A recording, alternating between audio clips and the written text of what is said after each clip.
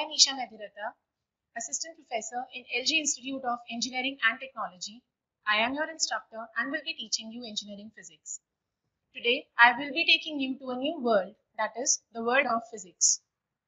In our beautiful planet Earth, there are many events which take place daily. Some of these events we see, we do, and we experience. Have you ever thought what is behind these events? What is that which makes these events happen? Miracles apart, the answer to them is physics. Physics is there in our day-to-day life. In all the activities and actions we do, physics is involved. Let me start this journey by giving you some examples which we experience daily. So starting with acoustics. What do you mean by acoustics? It is known as the study of sound. What is this? This is a thing which wakes us every morning. Though its sound seems to be irritating, but do you know physics is behind it? It explains properties and propagation of sound. Starting from the ultrasonic machine which is used to measure heartbeat to sonar which is used for communication between submarines, sound is involved. Next, coming on to heat. When you put water to boil while making tea or coffee, you can see the vapor when water starts boiling. The property which leads to this increase in temperature is known as heat. Heat finds its application in industry, in melting of metals, fabrication of automobiles. In our day-to-day life, we use an electric iron to iron our clothes. Physics is also involved behind it because this is an application of heat. Coming on to friction. What is this? While pushing an object, we do not slip or the object doesn't slip because of the friction. While skating, again the person is protected because there is a friction involved.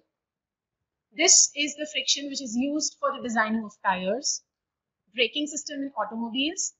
It is also used for welding of metals in industries. Looking to some more aspects of physics, force. When we try to push or pull a door, we apply a force to it. And this force with respect to area is called stress.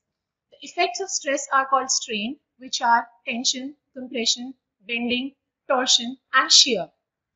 Force and its effect are also important in defining various activities and industrial applications, like cantilever beam, which is used in the designing of flyovers and underbridges.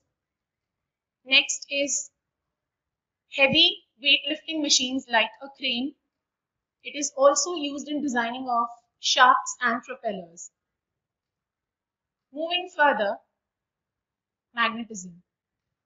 Have you ever noticed the magnetic compass needle always points in the north direction? This is because the north and the south pole of the earth, they attract each other. Magnetism finds its application in daily routine, starting from the debits and credit cards we use to the loudspeakers, the magnetic hard disks which uses magnetism to store data.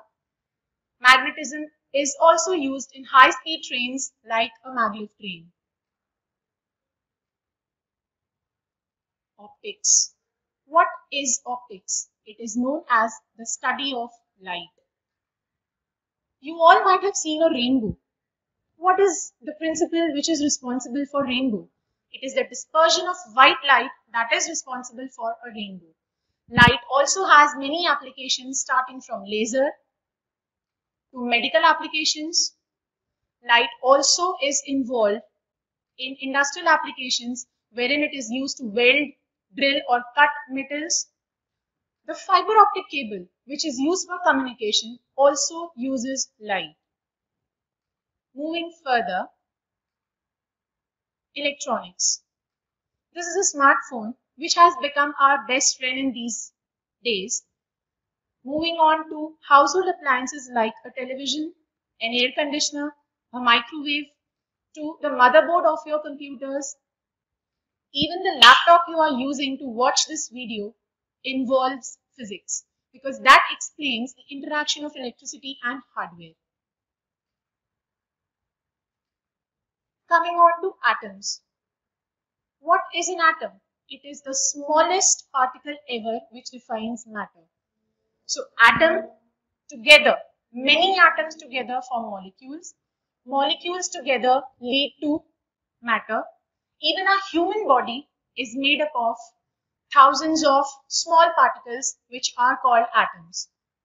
Be it dust or be it the entire earth, it is made up of millions and trillions of atoms together. So, keeping all these examples in mind, I hereby define physics. It is derived from the Greek word physis, which means nature, and physique, which means knowledge of nature. Physics is a fundamental science which defines nature, which defines the universe and all the actions which take place daily. Physics is a fundamental science which involves all seen and unseen events. So keeping all these examples in mind, we can thus conclude how important it is to study physics. Thank you.